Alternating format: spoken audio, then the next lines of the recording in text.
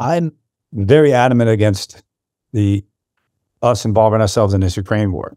And I, you know, the argument always goes back, well, there's people dying and suffering. That's what war is. It's not about the people in leadership position dying and suffering. It's about the people that shouldn't be getting harmed. I think we've done a lot to get into this war. You know, if you look back, you know, Ukrainian history was part of Russia. If you look at the eastern part of Ukrainians, I know some Ukrainians, they identify as being Russian. They don't identify as being Ukrainian.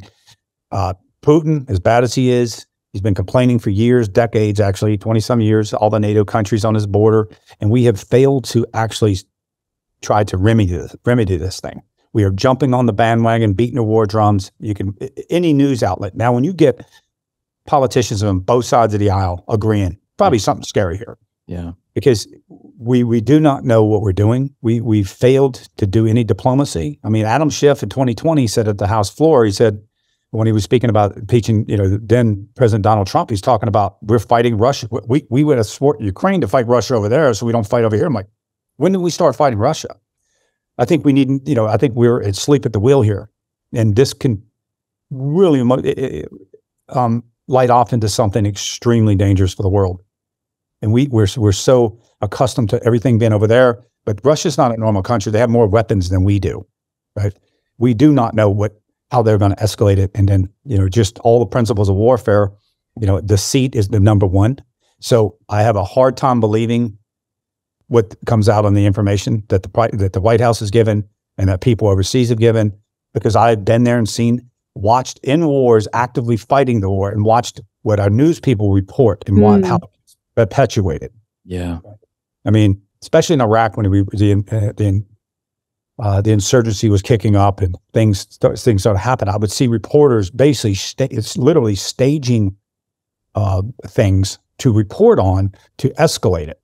When we were on the ground going, no, that's just not true. I'm here with you. Because I know that everybody used to go out with reporters and kind of hide in plain sight to find bad guys. But I was watching what they do. So I distrust it. Yeah. I think we need to just really look at diplomacy. Keep, you know, Russia, there's no reason we should be enemies with them. They have different belief systems. They're very conservative in their belief system. I get it. I just think we need to pull them closer. So I know it's not a very popular thing to say, but currently I think that's one of the biggest crises we have, right? Is that it can turn very lethal. Yeah. And it's a situation where if the worst happens, everyone loses. There is no winner. There is nothing left. They call it, well, because they're talking like tactical nukes. They use that word, tactical nukes, as if it's like some surgical damn thing that's going to happen. Right. That means the entire city goes away, and God only knows what the fallout of that and what's the retaliation and where does it stop. It's like, dude, there is no sense.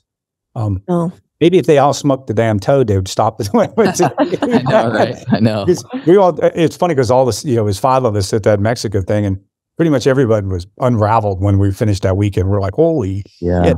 We joked about that. So, man, you let world leaders go to a retreat and do a little bit of this action and then have a summit and be like, okay, we'll figure this out, man. Yeah. There's no need in doing what we're doing over here. Right. Yeah. That's the more beautiful world that I want to live in. And I think, you know, coming full circle on this entire conversation, and I just so appreciate you highlighting these things that are important, because if we don't actually talk to individuals like you who have the experience and the knowledge and the bravery to be able to just communicate counter narrative ideas, we're going to be funneled into the kind of mainstream, whether it be news or just social. You know, it ends up being more of like a social movement, even though these things are of utmost severity pertaining to war and human lives. And so having these tough conversations and putting forth these concepts is so vitally important. And it comes back to what we've been talking about through this entire conversation, which is start inside, start making a change in yourself and in the people that you can touch and impact in your life.